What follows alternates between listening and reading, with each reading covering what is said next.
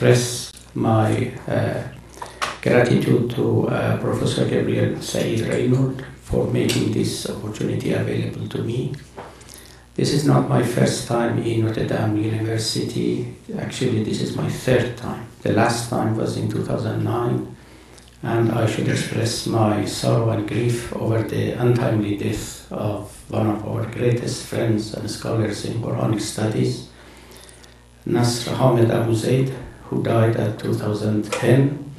2010 was really a tragic year for the Islamic world. We lost three great scholars. Nasr Abu Zaid was one of them, and then we lost Muhammad Al-Khoun from Algiers and France, and then Muhammad Jabri from Morocco.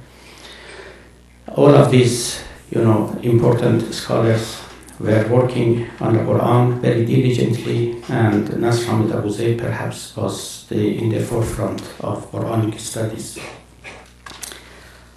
Gabriel has actually put a very big task on me.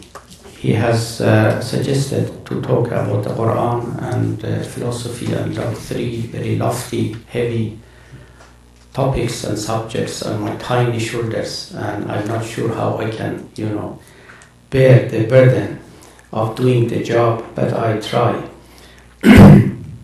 Well, it's a great challenge actually to think about the relationship between Quran and philosophy and law. And I tried, to somehow meet it. First of all, I have to make some clarifications, because the Quran is very well known, but maybe we have got different perceptions and conceptions of philosophy and law.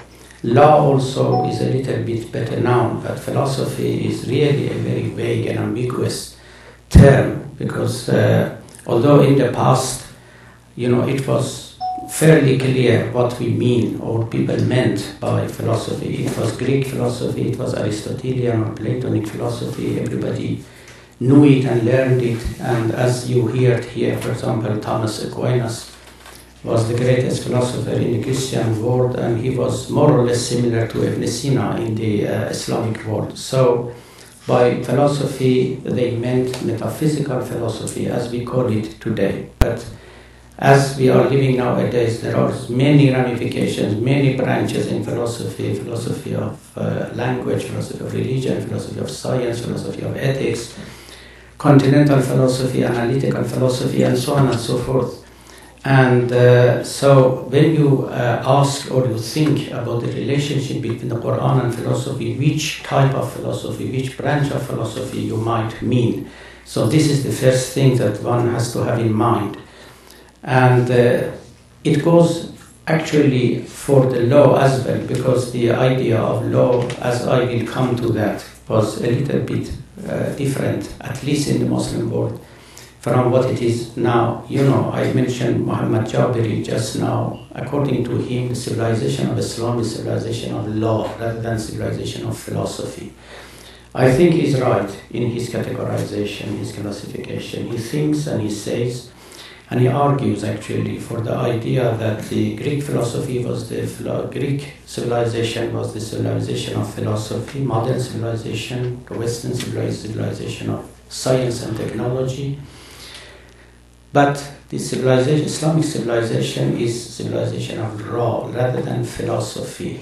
We had great philosophers, but I think Jabari was right that the jurists, the lawyers, had the upper hand in the Islamic tradition, in the Islamic civilizations. The numbers of books written on law, Islamic law, Sharia, far more exceeds the number of books written on philosophy and theology. Actually, philosophers were not free enough to express themselves. They were at the mercy of jurists. And if jurists actually did not like them, they could issue a fatwa in order to terminate, their life. So it was somehow at the mercy of the juries that they could leave. And we have got, many stories about philosophers and theologians who actually managed to live in such a way not to, hurt or not to offend any jurist.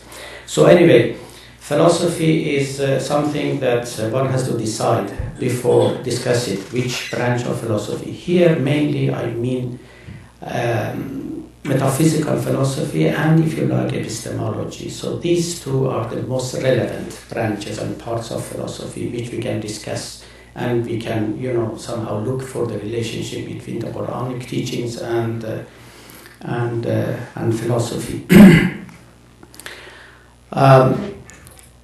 Of course, it goes without saying that none of the vocabulary or terminology of the Muslim philosophers can be found in the Quran. None of them, actually.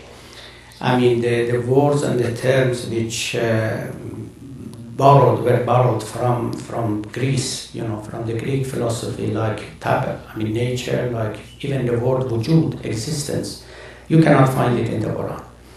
Wujud, or the existence, is perhaps the most important and the most frequent word to be used by a philosopher working on metaphysical philosophy, a philosopher working under the influence of Aristotle, Plato, and so on. But the word wujud, in the sense of being or existence, cannot be found in the Quran.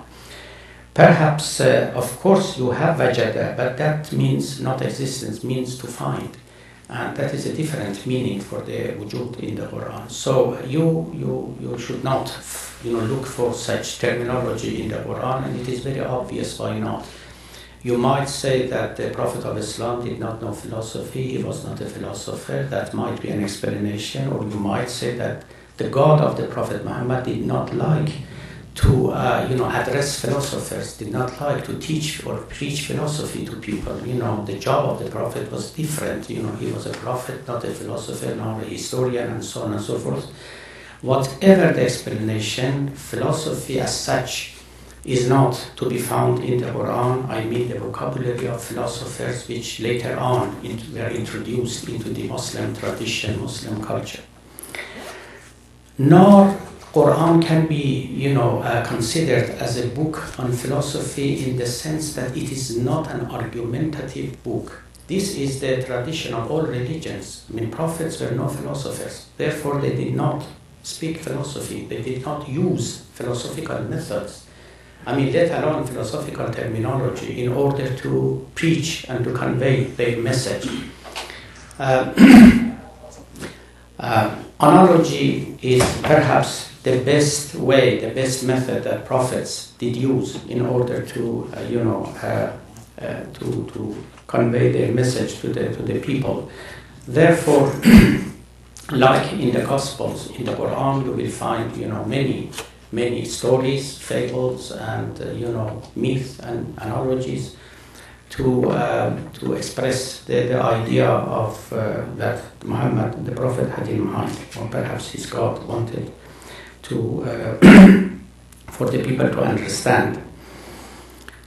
When I was looking in the Quran for the maybe 100th time in order to see how philosophy has been used by Prophet or can be found in the Quran, the main idea of the Quran, perhaps, of the Islamic teaching is Tawheed, is the unity of God. So perhaps a Muslim or a non-Muslim expect the Quran to offer some arguments, some demonstrations in favor of the unity of God, in favor of the existence of God. But that cannot be found in the Quran at all. It's all like I am telling you. This is the way that the Prophet, talks to the people. I have seen the truth, and I am now telling you about the truth. You should not ask me about any argument, any definition, anything like that. This is the truth, and you can open your eyes in order to see. That is the way you find it in the Quran. There is only one single argument in the Quran about the unity of God, and that is this. Unfortunately, I did not have time to prepare, perhaps a PowerPoint in order to make these points more explicit to you, but, I'm sure that there are esteemed scholars among us and students who know Arabic and who know everything. So by reading the verses of the Quran, you can guess what is the meaning, and I will help you in order to better understand it and to then to interpret it. The verse that is seemingly an argument, a demonstration in the favor of the unity of God is this. لو كان فيهما آلهة إلا الله لفسدتا. If there were two gods, or if there were more than one God, then the whole universe would collapse, or disintegrate, or corrupt, something. So this is the main argument in the Quran. It is very, seemingly philosophical. And the story is very fascinating, because when you go back to the interpretation and explanation of this argument, in the commentaries of the past, commentators of the Quran and Mufassirin, you will find some very interesting, explanations. The ancient explanation for the verse that why, if there were more than one God, the whole universe will collapse, will disintegrate. Why is that? They would offer you this, that if there were more than one God, then they would, sometime come into conflict. One of the gods would say, let the rain fall, and another god would say, let not the rain fall, and let Newton be, and the other, God might say, let not Newton be. And over the conflict, the whole universe will collapse, and nothing will go on, nothing will progress. So that was the explanation of the verse, that if there are more than gods, the whole universe, will be in ruin. But later on, and being more philosophically mature, Mufassirun, the commentators, came to a better explanation of the verse, and that is, of course, very philosophical. It is based on Aristotelian philosophy, it is based on Avicenna philosophy and Shirazi's philosophy. Here, actually, you have got a very full explanation, philosophical. Nobody is sure that it was in the mind of the Prophet Muhammad or God, but of course, it is a good explanation. It says that according to peripatetic philosophy, the effect actually owes everything of him to the cause. So there can be no, a plurality of causes over one single effect. So one single effect owes everything to the single cause. So having two causes for the single effect means that either one of them is redundant, or the second one will annihilate the effect rather than to reproduce it again. Because reproducing the same thing that has been produced beforehand is impossible. So this is actually one of the main arguments to be found in the Quran, and this exception tells you about the rule. Actually, the rule is that you should not, go and look for any argument, any demonstration in the Quran. The same goes for the idea of the resurrection. The resurrection is one of the three pillars of the Islamic, faith. You have got the unity of God, and then the prophethood of the Prophet Muhammad, and then the resurrection of bodies, the bodily resurrection in the day after. There is virtually no argument in favor of that. There are, of course, polemical arguments. People came to the Prophet and asked him, according to the commentators, can God resurrect his rotten bone? And the answer is this: yes. The one who has created it in the first place can do it again and again and again. So that is the polemic against the person. But there is no argument in favor of in order to prove that there should be, of necessity, and this is the philosophical proof, a resurrection of all bodies in order to receive either punishment or reward, and so on and so forth. One of the important and beautiful analogies about the resurrection of bodies is spring and and rain. There are a number of places in the Quran that tells you, look at the falling of rain, look at the spring, where the earth is virtually revived, by falling rain. So the same would happen in the resurrection time. That is only the analogy that you find in the Quran in order to tell you, make it plausible and intelligible to you how the resurrection can be possible. Only the possibility and conceivability is perhaps produced and introduced, but not a proof in order to tell you that necessarily such an event can happen and will happen in future. Now, let me go on a little bit and tell you more about the non-philosophical nature of the Quran, and how it, tries to put forward the ideas and arguments that is relevant to the prophethood of the Prophet. Let us take into account the words which is somehow relevant or pertinent to epistemology nowadays. Words like demonstration, burhan, or jadal, which means disputation, or let us say polemics, reason, aql in the Quran, fu'ad, which means heart, and so on and so forth. One thing is important. There is no mention of brain in the Quran. All you have is either heart, qalb, or perhaps reason, aql, and fu'ad, which again means heart, and so on and so forth. There has been a dispute among Muslim theologians and philosophers. What is the organ for understanding and perceiving? Is it heart or brain? Strangely enough, that one of the Muslim mystics, Rumi, whom I'm sure you know very well, he is on the side of brain. Mainly he mentions that the brain is the main organ for understanding. But most of the commentators, most of philosophers and theologians actually go for the heart. And they think it has got a very long tradition in all, the past cultures, that the heart is the place and the citadel of understanding, of knowledge and everything. And in the Quran, of course, you have got the same word, qalb, which tells you, very strongly that brain perhaps is irrelevant to the understanding and perceiving and grasping knowledge. So you have got such words in the Quran, but again, of course, one is not to conflict the meaning of this word with what we understand from them nowadays. For example, Muhammad Jabiri argues, I think very positively and quite persuasively, that the word aql in the Quran, reason, does not mean Greek intellect. It means mainly practical reason rather than theoretical reason. Most of the time that you find the word aql in the Quran, it means that you have to obey your God. You have to distinguish between the bad and good, and so on and so forth.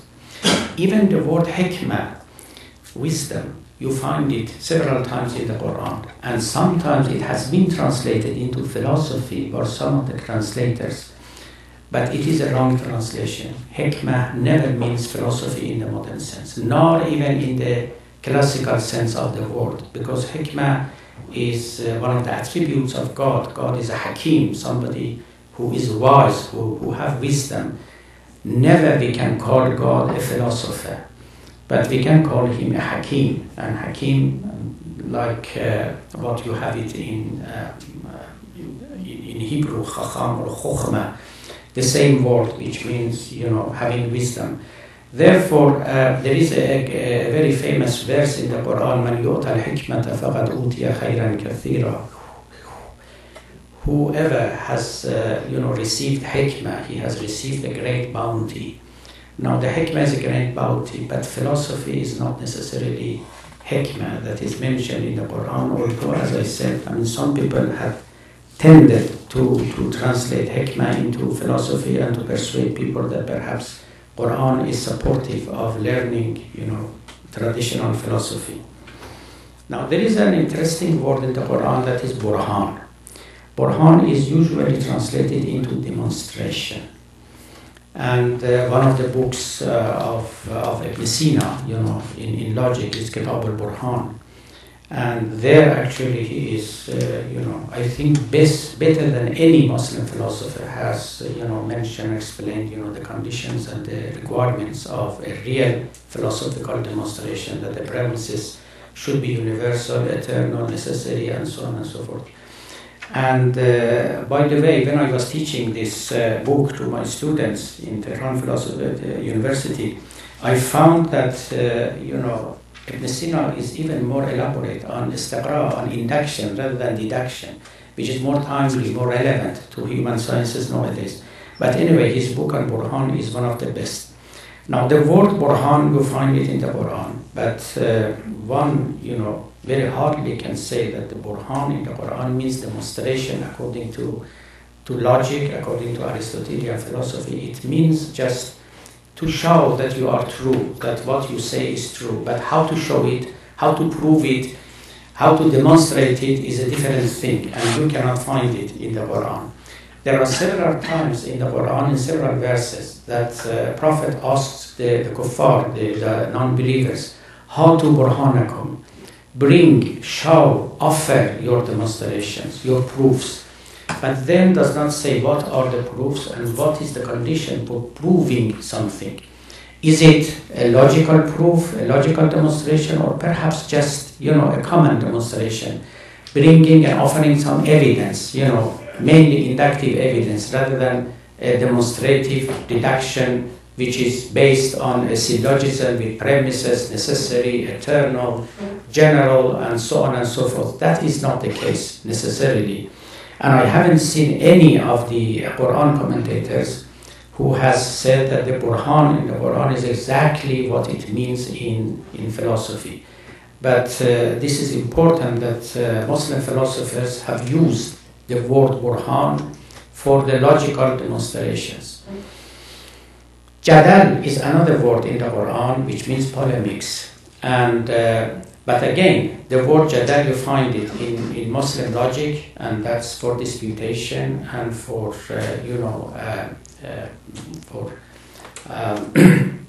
somehow reacting to the polemics of your enemy. But in the Quran, it mainly means that one who argues, who quarrels. The verse in the Quran, وَكَانَ الْإِنسَانُ أَكْثَرَ شَيْءٍ جَدَلًا. Man is very quarreling, and this is in a negative sense. Man is not obedient to truth, would like to quarrel in order to make things, vaguer and more ambiguous and not acceptable to himself. He's not following the reason, he's not following the demonstration, rather he's following his wishes and whims and so on. وَجَادِلْهُمْ بِالَّتِي هِيَ أَحْسَنُ. There is another verse in the Quran that says, when you argue with the non-believers, just do in the best way. Do it in the best way. Quarrel or argue with them in the best way. So this is as much as it goes in the Quran, the terminology that might be relevant, might be considered as relevant to philosophy. And that's why actually a prominent scholar like Al-Ghazali, who is the arch-enemy of philosophy, who thinks that philosophy is not only not knowledge, but it is pure ignorance. And that's why he recommends people not to learn philosophy, because it is detrimental, it is deleterious, it is an enemy of faith.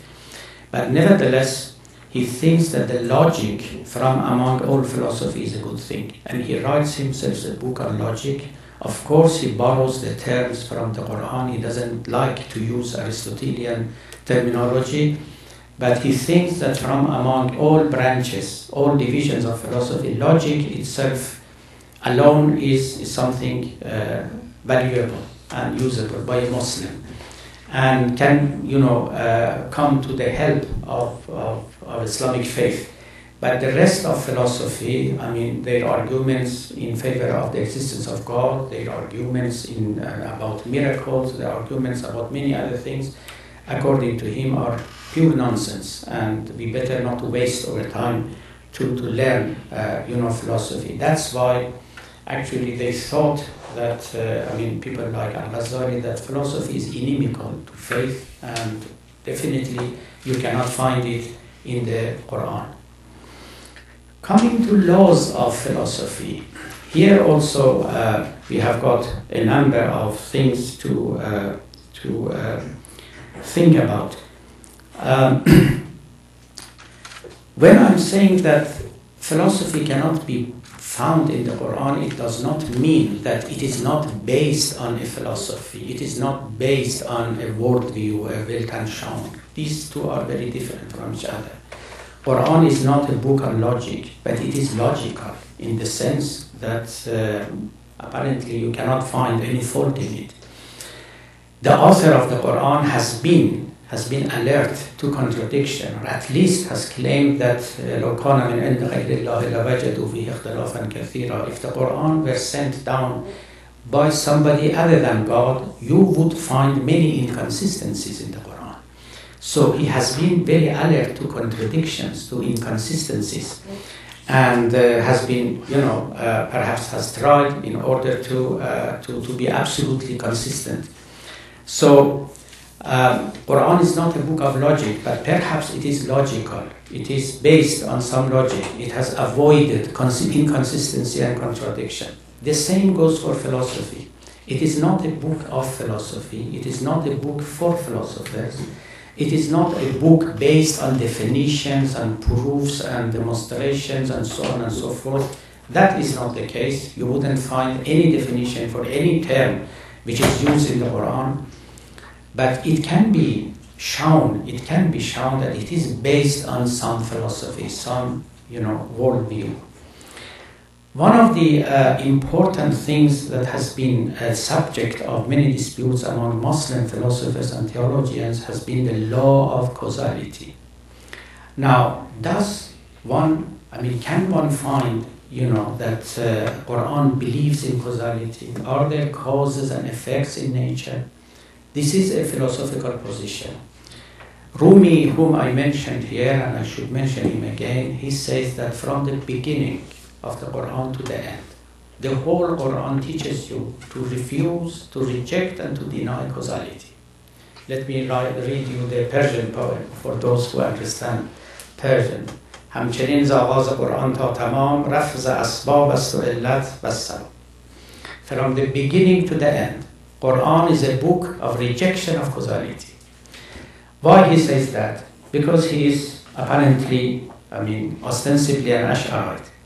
Because he believes in miracles, and he thinks that miracles are anti-causality, and they are violations of causality. Because he's a mystic, and he thinks that there is no real cause in nature. The real cause of events are God himself. So therefore there is a direct causal relationship between the supernatural and the natural. There is no causality among the natural phenomena. This is according to him. And as you know, there are so many people who think the same. So Quran does not contain the law of causality. Actually, seldom, very rarely, you can find in the Quran that God or Muhammad, whoever you think, says that this phenomenon happened because of the other phenomenon. There is no such thing, or very, very seldom you find such a thing. I'm sure that there are scholars of Quran here and they can show me if there is any. There is a direct vertical causality between the supernatural and the natural. And that was absolutely the vision of the Prophet Muhammad. That was his vision, that he saw in his vision that everything is absolutely dependent on God. Everything is directly and absolutely dependent on God. There is one and only one sole agent. Even Rumi, for example, he doesn't actually, he avoids calling God a cause. He calls him an agent, because according to him and according to many others who think like him, an agent means a free agent, whereas a cause means a necessary cause. A cause which has got no free will, is determined, absolutely determined, and necessarily does something out of its nature. Whereas an agent has got free will and so on, and there has been a long dispute among theologians whether God is a cause or is a necessary cause, but what is the free will, with respect to God and so on and so forth. But for Rumi, God is an agent. He's not like a human agent. He has got free will, he is no cause, and there is no causality among natural phenomena, and the Quran teaches you the lesson of no causality, of rejecting causality. This is, but there are commentators and theologians. One of them, the recent scholar in Iran, Tabatabai, who has written a 20-volume commentary on the Quran, Al-Mizan. في تفسير القرآن. He is adamant, insistent that the causality can be found in the Quran. Actually, the whole teaching of Quran is based on the law of causality, Aristotelian causality, if you like. And there is a necessary relationship between natural phenomena, a necessary. You see, Ash'arites, like Rumi and many others, they were really very Humean, or we might say Hume was very Ash'arite, if you like, because he came after them. You know, they were very Humean in the sense, of course, different from Hume, because for Hume, cause was nonsense. It did not have any meaning. And many other words, like essence, for example, like quiddity and so on. But for Muslim philosophers, they were not nonsense, but they were non-existent. So there is a difference of position here. But they were very human in the sense that there is no natural necessity among the natural phenomena at all. Everything is, independently and directly related to God, and takes and receives his or her or its existence from God, and he supports everything directly. And as I said, that was the vision of the Prophet, and that actually created the idea of free will. Since the Prophet Muhammad actually saw everything directly dependent on God, that's why he said, and it is clear in the Quran, that the guidance is dependent on God. Going astray is dependent on God. Hidayah and Zalala, whether you are a good person or you are a bad person, everything is dependent on God, like every natural phenomenon. There is no mention of natural necessity or natural causal relationship among phenomena. I remember only one place in the Quran in which you have this kind of natural relationship between two phenomena, and that's in the Surah Al-Baqarah.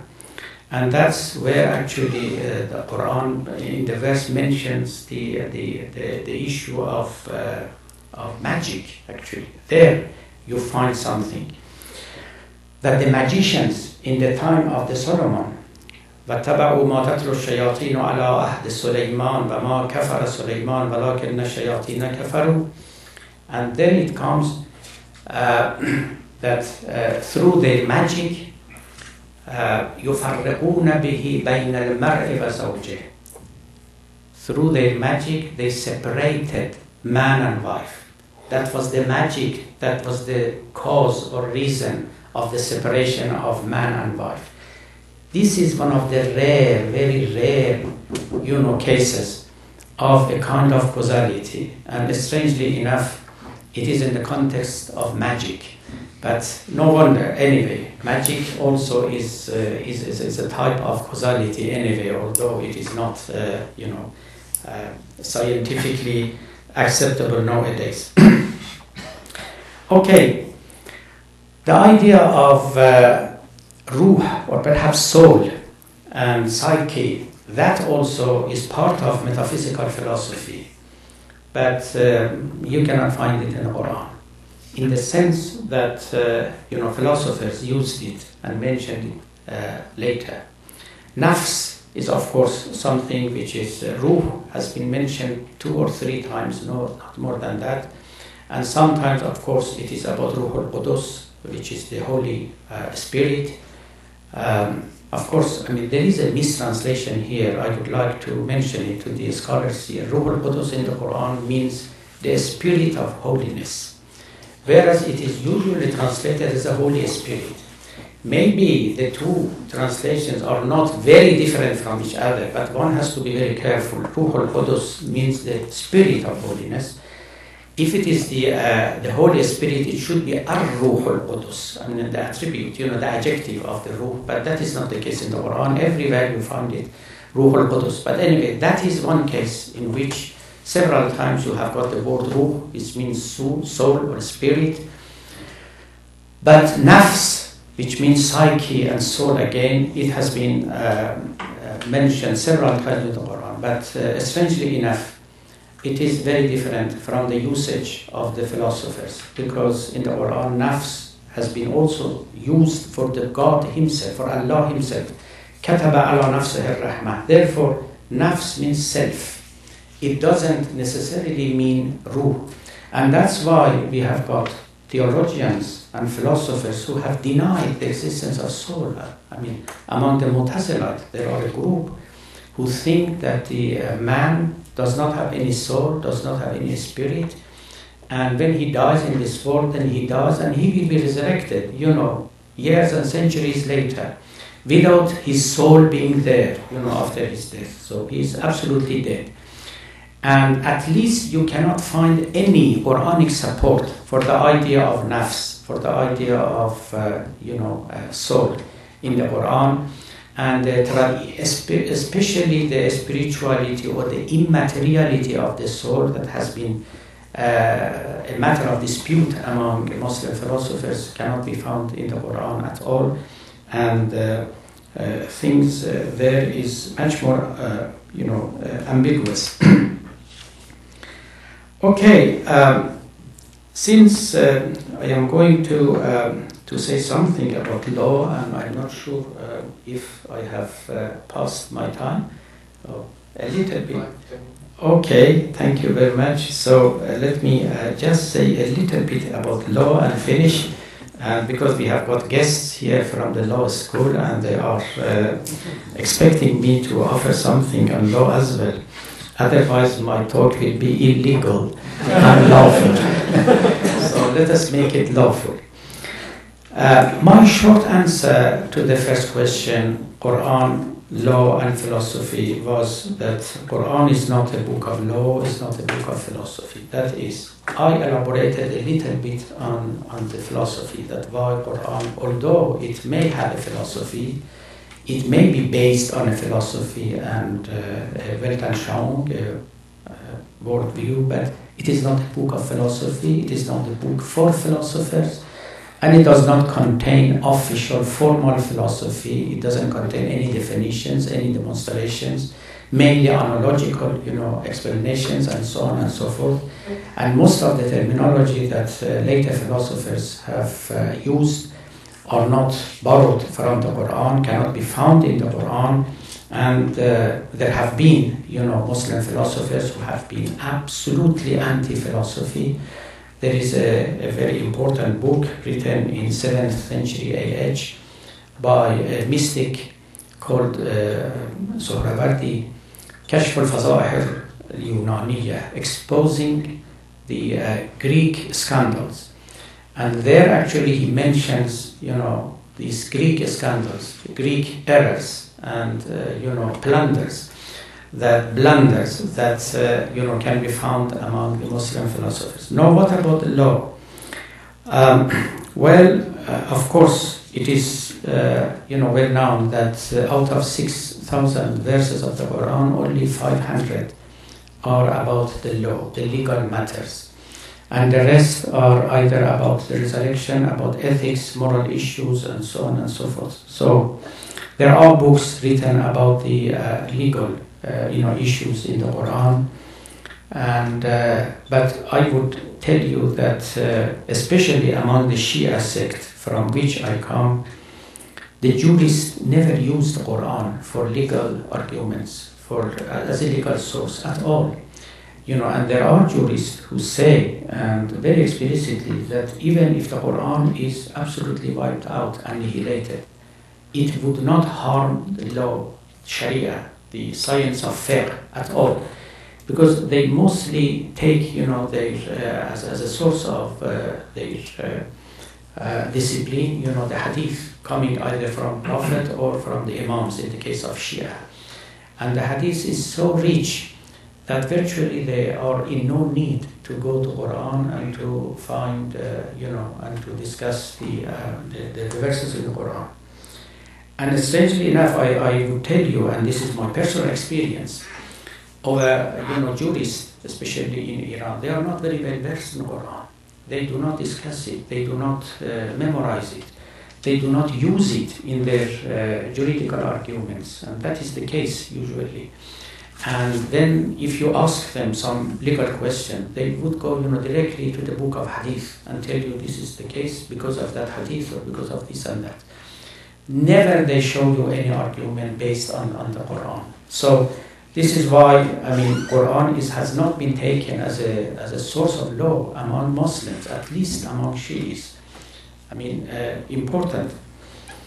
The second thing is, I would like to mention that even if it is a book of law, or there are some legal things in the Quran which there exist, as I said, at least 500 verses, but it is not law in the modern sense of the word, because law in the modern sense of the word is based on rights rather than duties, whereas the language of Quran is a language of duties, language of obligations. This is very important. Not only Quran is like that, even the Old Testament. The language of all religions are the language of obligations. It is a modern language that we use, and it is imbued with the idea of rights rather than obligations.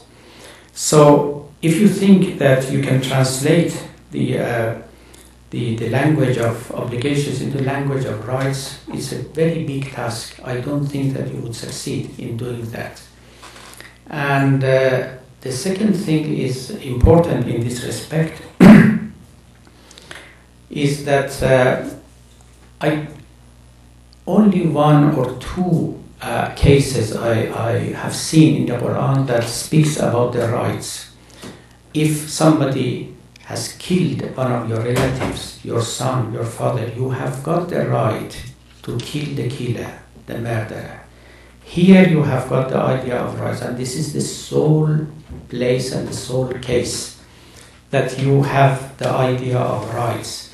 There is, of course, there is a much more important case, but that is philosophical, that is not legal, and I do not, mention that here. So, even if you take Quran as a book which contains some law, but then you have to be careful. There is no definition of anything.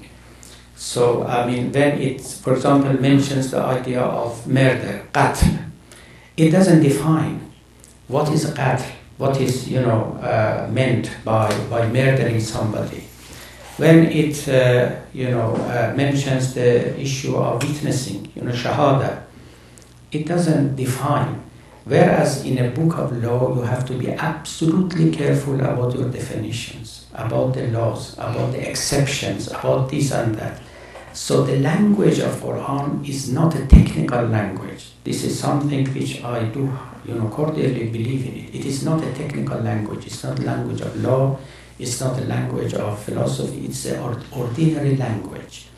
And the ordinary language might contain sometimes bits of philosophy, bits of law, bits of poetry, and so on and so forth. But you have to take it very, very, like a common sensical language. Therefore, never look for any definition of any of the subjects of law in the Quran. For example, when it mentions the idea of nikah, marriage, it never gives you any definition about what is marriage. And so it just, mention it, and you have to go either to the books of, to the lexicons, or maybe to go back to history in order to see how the word has been used. So from that point of view, even I personally do not take Quran to be a book of law, although some law can be, taken from it. So I think I spent my 5 or 10 minutes, and therefore I better terminate here and stop here and wait for the comments and observations. Thank you very much.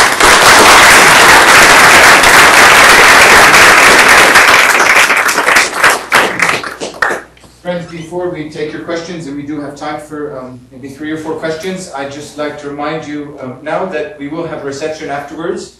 So if there's only 3 or 4 questions now, there will be lots of opportunity to speak afterwards. Thank you, Doctor. My, in the Christian tradition, which is represented by say, origin, concerning the Bible, there are inconsistencies in scripture, in the Christian scripture, and these were sown into scripture by God. That's concerning the Bible. That humankind may struggle with them for perfection, which is contrary to the Muslim tradition. Yeah, because the Quran comes from God, therefore there cannot be inconsistencies. But then I'm surprised that the Quran almost talks about everything in life except philosophy and law. How is that? Okay. First of all, Quran does not speak about everything in life. I mean, it is of course a very selective book, and there are many things which has been left out, and otherwise it would have been a very, very big book in 1,000 volumes. Secondly, it doesn't speak about philosophy and law. It is not. I mean, it does contain philosophy and law, but I said it is not a book of philosophy and law. It is like Gospel, as you mentioned. It is not. I mean, Gospel also is not a book on philosophy or law. It is not a book to be used by lawyers, jurists, or to be used by philosophers. The job, the function of religion is different. Actually, philosophy comes from the Greek. It was overlooked, the Middle Eastern, to have prophets rather than philosophers. And was the lot of Westerners to have philosophers rather than prophets. This has been I don't know what to call it, something that God had meant it. Therefore, prophets are no philosophers, and this is nothing bad in them. They have been deliberately non-philosophers because their main addressee, their main audience were ordinary people, and they did not want to use a sophisticated language in order to discuss matters for them. That's why I mentioned that they mainly use analogy rather than logical demonstrations. So if in Europe and in Greece in particular, there's philosophers, not prophets. In the Middle East, prophets, not philosophers. In Iran, there's everything. Professor Nolan.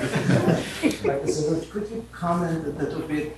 Where do the great schools of law in Sunni Islam come from?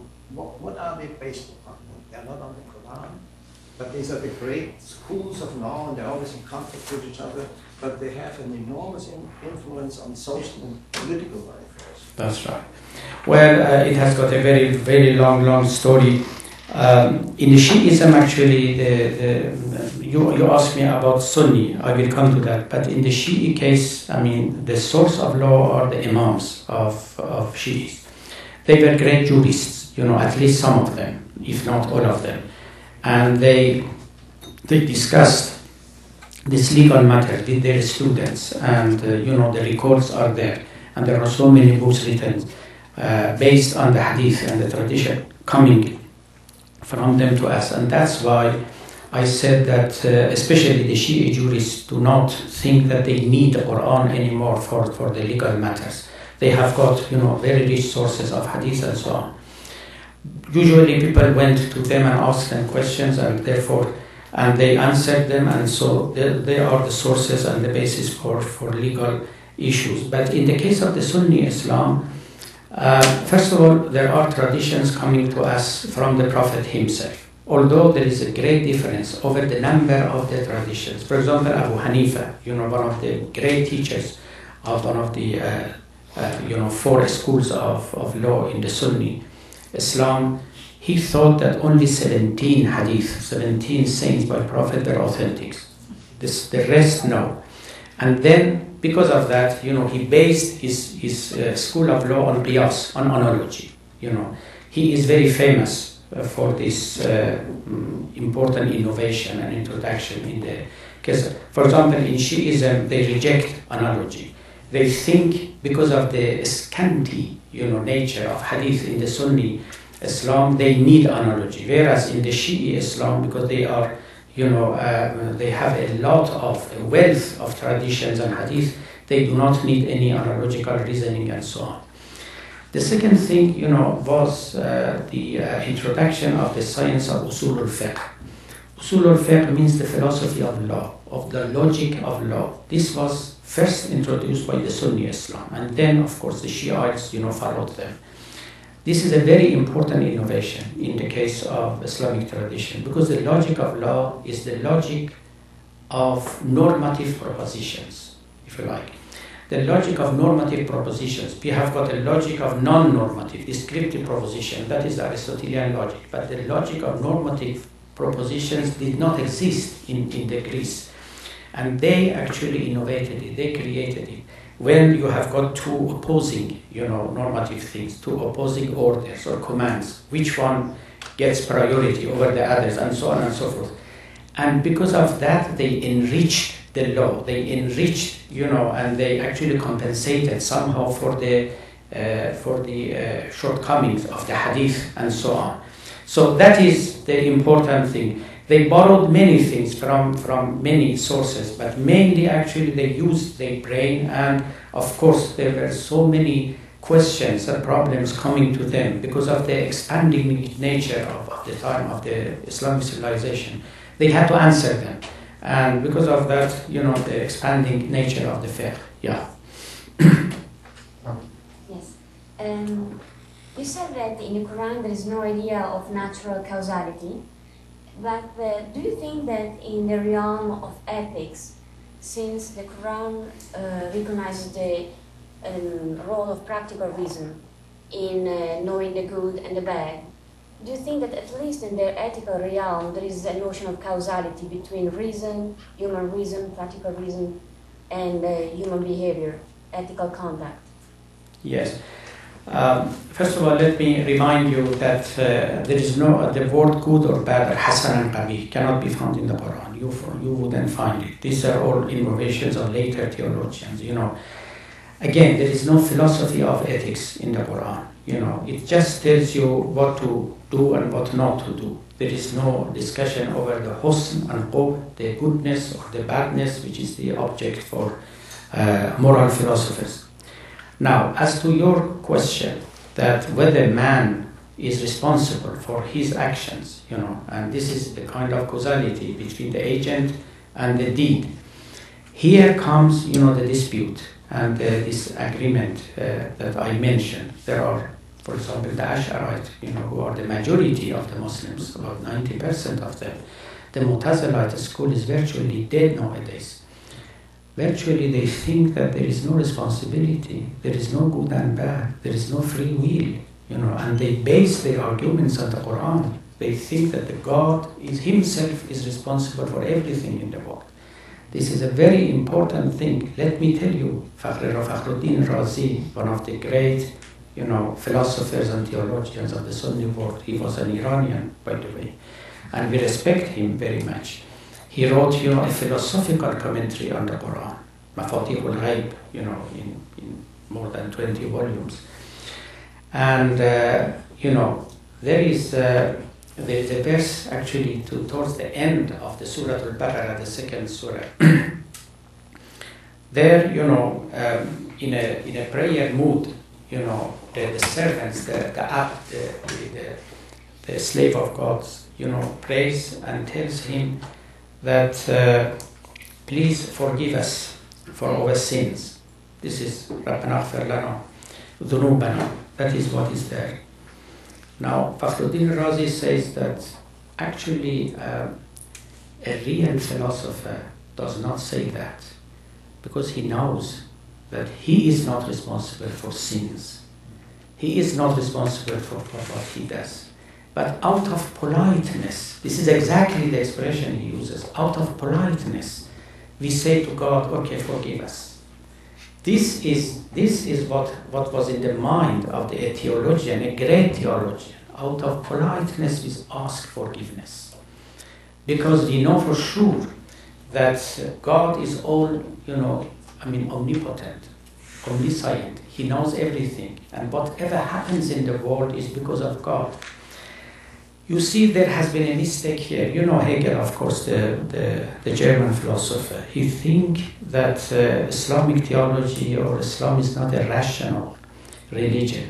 because it doesn't believe in the principle of causality. That he says very explicitly. And I think the Pope Benedict, repeated virtually the same thing, in his speech, which became very controversial.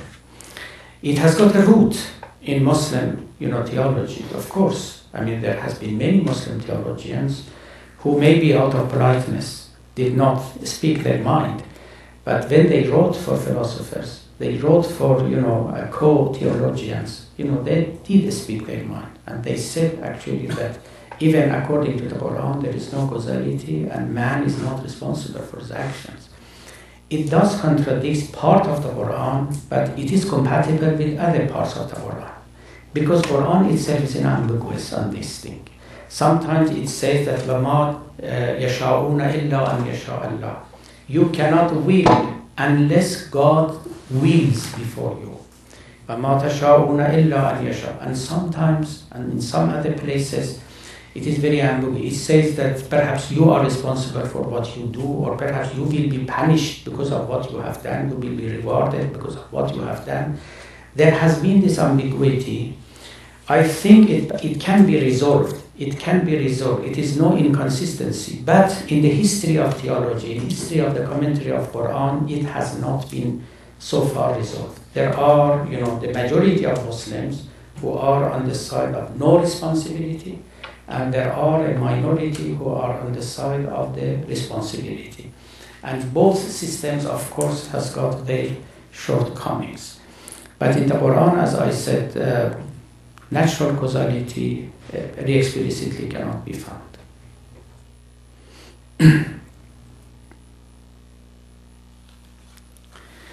So, yes, yes.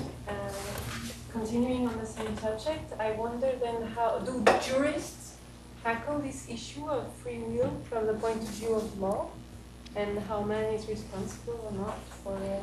They have to. They have to, but they do not discuss it, because jurists, they do not discuss philosophy, they do not discuss theology, although, theology and philosophy, inevitably have some influence on law, but they do not discuss it actually. They take it for granted that man has got free will and we are free agents, and therefore we are responsible for what we do, therefore we can be punished either in this world or in the next life for what we do and for what we do not do, for the obedience or disobedience of God, and so on and so forth. So this is a principle which is a pre-assumption by all jurists. If you consider that people are not free agents, then law does not mean anything, and you cannot, have you cannot have judiciary, you cannot have justice, nothing like that. So when you think of justice, inevitably you have to think of free will and free agent and so on. There is a mention of justice in the Quran. There is a mention of ihsan, which is above justice, which means generosity. Sometimes, because adl or justice means to claim your right, but sometimes you even do not claim your right. That is ihsan. That is, generosity. But there is no mention of free will at all in the Quran. There is no mention of free will. It is all about God. That He is فَهُوَ الْقَاهِرُ فَوْقَ عِبَادِهِ. He is the one who has got the real power. The real power. Others are just obedient or subservient to the will of God. Friends, I'd like to remind you of the reception that will be just outside of this room. And on behalf of Dr. Mehdi Azayas, just to express what an honor it is to me personally to have such a distinguished speaker. And I think a person with a generous heart in addition to a brilliant mind. So please join me in thanking Dr. Soroush.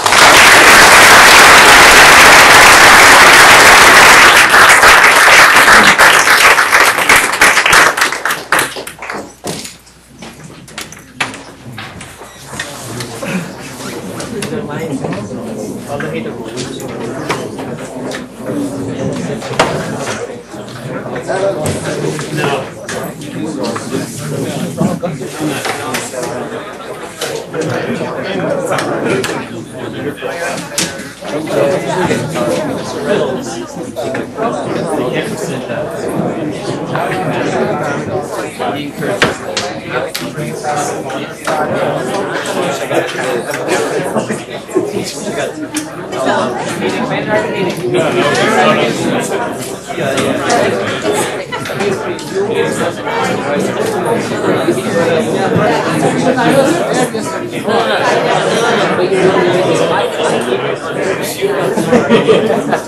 Yeah, I need that to